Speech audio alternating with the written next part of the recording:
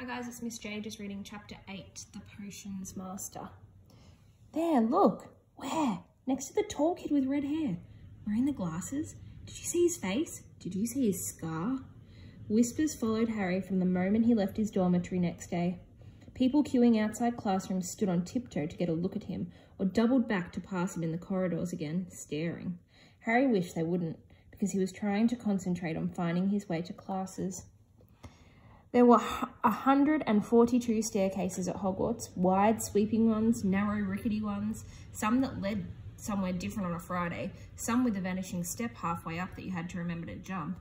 Then there were doors that wouldn't open unless you asked politely, or tickled them in exactly the right place, and doors that weren't really doors at all, but solid walls just pretending. It was also very hard to remember where anything was, because it all seemed to move around a lot. The people in the portraits kept going to visit each other, and Harry was sure the coat of armour could walk. The ghost didn't help either. It was always a nasty shock when one of them glided suddenly through a door you were trying to open. Nearly Headless Nick was always happy to point new Gryffindors in the right direction, but Peeves, the poltergeist, was worth 2 locked doors and a trick staircase if you met him when you were late for class. He would drop a waste paper basket on your head, pull rugs from under your feet, pelt you with bits of chalk, or sneak up behind you, invisible, grab your nose and screech, "Got your conk!" Even worse than Peeves, if that was possible, was the caretaker, Argus Filch.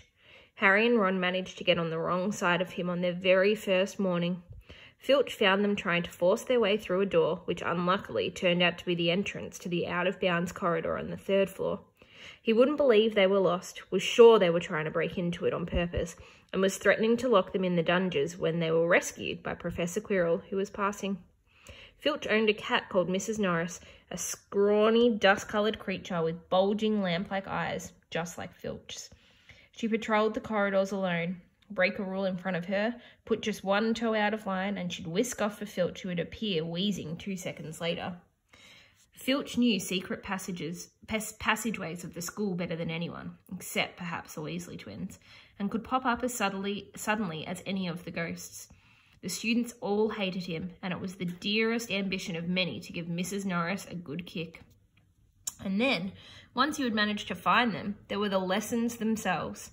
There was a lot more to magic than Harry quickly found out, than waving your wand and saying a few funny words. They had to study the night skies through their telescopes every Wednesday at midnight and learn the names of different stars and the movement of the planets. 3 times a week they went out to the greenhouses behind the castle to study herbology with a dumpy little witch called Professor Sprout, where they learned how to take care of all the strange plants and fungi and found out what they were used for. Easily the most boring lesson was History of Magic, which was the only class taught by a ghost. Professor Binns had been very old indeed when he had fallen asleep in front of the staff room fire and got up the next morning to teach, leaving his body behind him. Binns droned on and on while they scribbled down names and dates and got Imric the Evil and Uric the Oddball mixed up. Professor Flitwick, the charms teacher, was a tiny little wizard who had to stand on a pile of books to see over his desk. At the start of the first lesson, he took register, and when he reached Harry's name, he gave an excited squeak and toppled out of sight. Professor McGonagall was again different. Harry had been quite right to think she wasn't a teacher to cross. Strict and clever, she gave them a talking to the moment they sat down in her first class. "Transfiguration is some of the most complex and dangerous magic you will ever learn at Hogwarts," she said. "Anyone messing around in my class will leave and not come back. You have been warned." Then she changed her desk into a pig and back again. They were all very impressed and couldn't wait to get started, but soon realised they weren't going to be changing the furniture into animals for a long time. After making a lot of complicated notes, they were each given a match and started trying to turn it into a needle. By the end of the lesson, only Hermione Granger had made any difference to her match. Professor McGonagall showed the class how it had gone all silver and pointy and gave Hermione a rare smile. The class everyone had really been looking forward to was Defence Against the Dark Arts, but Quirrell's lessons turned out to be a bit of a joke. His classroom smelled strongly of garlic, which everyone said was to ward off a vampire he'd met in Romania and was afraid would come back to get him one of these days. His turban, he told them, had been given to him by an African prince as a thank you for getting rid of a troublesome zombie, but they weren't sure they believed his story. For one thing, when Seamus Finnegan asked eagerly to hear how Quirrell had fought off the zombie, Quirrell went pink and started talking about the weather. For another, they had noticed that a funny smell hung around the turban, and the Weasley twins insisted that it was stuffed full of garlic as well, so that Quirrell was protected wherever he went. Harry was relieved to find out that he wasn't miles behind everyone else. Lots of people had come from Muggle families and, like him, hadn't had any idea that they were witches and wizards. There was so much to learn that even people like Ron didn't have much of a head start. Friday was an important day for Harry and Ron. They finally managed to find their way down to the Great Hall for breakfast without getting lost once. "What have we got today?" Harry asked Ron as he poured sugar on his porridge. "Double potion with the Slytherins," said Ron. "Snape's head of Slytherin House. They say he always favours them. We'll be able to see if that's true." "Wish McGonagall favoured us," said Harry. Professor McGonagall was head of Gryffindor House, but it hadn't stopped her from giving them a huge pile of homework the day before. Just then, the post arrived, and Harry got used to this by now, but it had given him a bit of a shock on the first morning when about 100 owls had suddenly streamed into the Great Hall during breakfast, circling the tables until they saw their owners and dropping letters and packages onto their laps. Hedwig hadn't brought Harry anything so far. She sometimes flew in to nibble his ear and have a bit of toast before going off to sleep in the owlery with the other school owls. This morning, however, she fluttered down between the marmalade and the sugar bowl and dropped a note onto Harry's plate. Harry tore it open at once. "Dear Harry," it said in a very untidy scrawl, "I know you get Friday afternoons off, so would you like to come and have a cup of tea with me around 3? I want to hear all about your first week. Send us back an answer with Hedwig, Hagrid." Harry borrowed Ron's quill, scribbled "Yes, please, see you later" on the back of the note, and sent Hedwig off again. It was lucky that Harry had tea with Hagrid to look forward to, because the potions lesson turned out to be the worst thing that had happened to him so far. At the start of term banquet, Harry had got the idea that Professor Snape disliked him. By the end of the first potions lesson, he knew he'd been wrong. Snape didn't dislike Harry. He hated him. Potions lessons took place down in one of the dungeons. It was colder here than up in the main castle, and would have been quite creepy enough without the pickled animals floating in jars all around the walls. Snape, like Flitwick, started the class by taking the register, and like Flitwick, he paused at Harry's name. "Ah, yes," he said softly. "Harry Potter, our new celebrity." Draco Malfoy and his friends, Crabbe and Goyle, sniggered behind their hands. Snape finished calling the names and looked up at the class. His eyes were black like Hagrid's, but they had none of Hagrid's warmth. They were cold and empty and made you think of dark tunnels. "You are here to learn the subtle science and exact art of potion making," he began. He spoke in barely more than a whisper, but they caught every word. Like Professor McGonagall, Snape had the gift of keeping a class silent without effort. "As there is little foolish wand-waving here, many of you will hardly believe this is magic. I don't expect you will really understand the beauty of the softly simmering cauldron with its shimmering fumes, the delicate powder of liquids that creep through human veins, bewitching the mind, ensnaring the senses. I can teach you how to bottle fame, brew glory, even stop a death. If you aren't as big a bunch of dunderheads as I usually have to teach." More silence followed this little speech. Harry and Ron exchanged looks with raised eyebrows. Hermione Granger was on the edge of her seat and looked desperate to start proving that she wasn't a dunderhead. "Potter," said Snape suddenly, "what would I get if I added powdered root to asphodel to an infusion of wormwood?" Powdered root of what to an infusion of what? Harry glanced at Ron, who looked as stumped as he was. Hermione's hand had shot into the air. "I don't know, sir," said Harry. Snape's lips curled into a sneer. "Tut, tut, fame clearly isn't everything."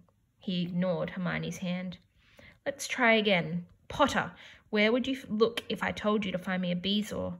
Hermione stretched her hand as high into the air as it would go without her leaving her seat, but Harry didn't have the faintest idea what a bezoar was. He tried not to look at Malfoy, Crabbe and Goyle, who was shaking with laughter. "I don't know, sir. Thought you wouldn't open a book before coming, hey, Potter?" Harry forced himself to keep looking straight into those cold eyes. He had looked through books. his books at the Dursleys, but did Snape expect him to remember everything in 1,000 magical herbs and fungi? Snape was still ignoring Hermione's quivering hand. What is the difference, Potter, between monkshood and wolfsbane? At this, Hermione stood up, her hand stretching towards the dungeon ceiling.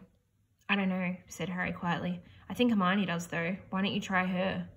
A few people laughed. Harry caught Seamus's eye and Seamus winked. Snape, however, was not pleased. Sit down, he snapped at Hermione. For your information, Potter, Aphistol and Wormswood make a sleeping potion so powerful it has been known as the Drought of the Living Death. A bezoar is a stone taken from the stomach of a goat, and it will save you from most poisons. As for monkshood and wolfsbane, they are the same plant which goes by the name of axonite.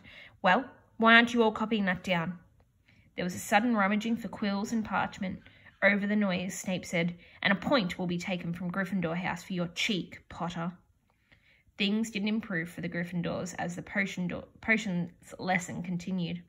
Snape put them all into pairs and set them to mixing up a simple potion to cure boils. He swept around in his long black cloak, watching them weigh dry nettles and crush snake fangs, criticising almost everyone except Malfoy, who he seemed to like.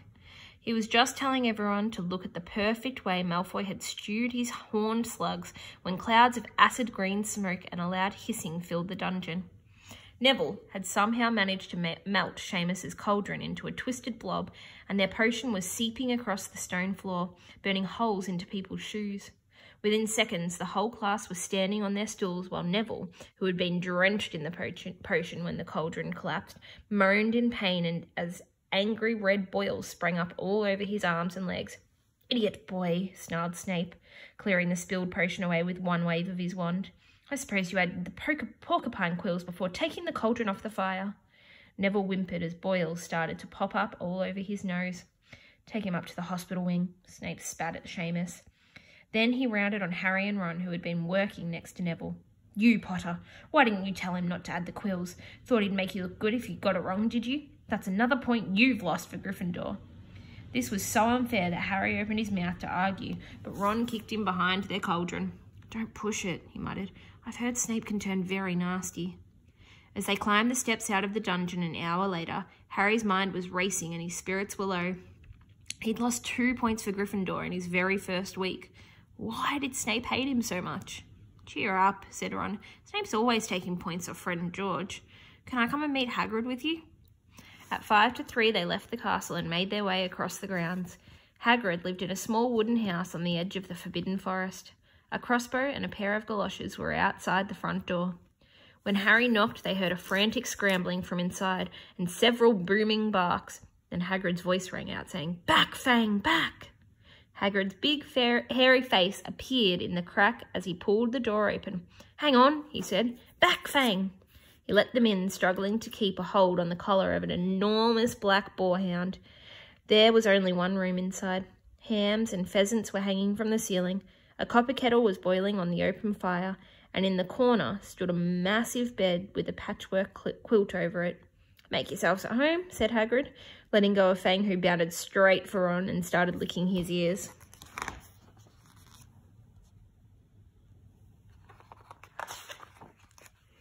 Like Hagrid, Fang was clearly not as fierce as he looked. "This is Ron," Harry told Hagrid, who was pouring boiling water into a large teapot and putting rock cakes onto a plate. "Another Weasley, eh?" said Hagrid, glancing at Ron's freckles. "I spent half my life chasing your twin brothers away from the forest." The rock cakes almost broke their teeth, but Harry and Ron pretended to be enjoying them as they told Hagrid all about their first lessons. Fang rested his head on Harry's knee and drooled all over his robes. Harry and Ron were delighted to hear Hagrid call Filch that old git. "And as for the cat, Mrs. Norris, I'd like to introduce her to Fang sometime. Do you know, every time I go up to the school, she follows me everywhere. Can't get rid of her. Filch puts her up to it." Harry told Hagrid about Snape's lesson. Hagrid, like Ron, told Harry not to worry about it, that Snape hardly liked any of the students. "But he seemed to really hate me." "Rubbish. Why should he?" Yet Harry couldn't help thinking that Hagrid didn't quite meet his eyes when he said that. "How's your brother Charlie, Hagrid?" asked Ron. "I asked him a lot. Great with animals." Harry wondered if Hagrid had changed the subject on purpose. While Ron told Hagrid all about Charlie's work with dragons, Harry picked up a piece of paper that was lying on the table under the tea cosy. It was a cutting from the Daily Prophet. Gringotts break-in. Investigations continue into the break-in at Gringotts on the 31st of July, widely believed to be the work of dark wizards or witches unknown. Gringotts goblins today insisted that nothing had been taken. The vault that was searched had in fact been emptied the same day. But we're not telling you what was in there, so keep your noses out of it. You know what, if you know what's good for you, said a Gringotts spokesgoblin this afternoon. Harry remembered Ron telling him on the train that someone had tried to rob Gringotts, but Ron hadn't mentioned the date. Hagrid, said Harry, the Gringotts break-in happened on my birthday. It might have been happening while we were there. There was no doubt about it. Hagrid definitely didn't meet Harry's eyes this time. He grunted and offered him another rock cake. Harry read the story again. The vault that was searched had in fact been emptied earlier the same day. Hagrid had emptied Vault 713, if you could call it emptying, taking out that grubby little package. Had that been what the thieves were looking for? As Harry and Ron walked back to the castle for dinner, their pockets weighed down with rock cakes they'd been too polite to refuse, Harry thought that none of the lessons he'd had so far had given him as much to think about as tea with Hagrid. Had Hagrid collected that package just in time? Where was it now? And did Hagrid know something about Snape that he didn't want to tell Harry?